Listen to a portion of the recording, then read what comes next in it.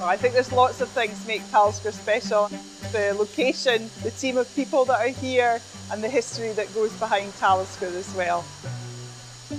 It's almost like the distillery dictates what we're going to do on a daily basis, but it's that variety that I really enjoy, not knowing what each day is going to bring. Morning, Sweeney. How are you today? How we mill, how we mash, our fermentation times, our distillation, that doesn't change.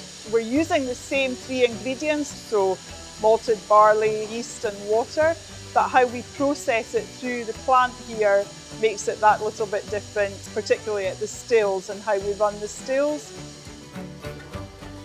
I feel very fortunate, and I feel that I'm a custodian of a very small part of history at Talisker.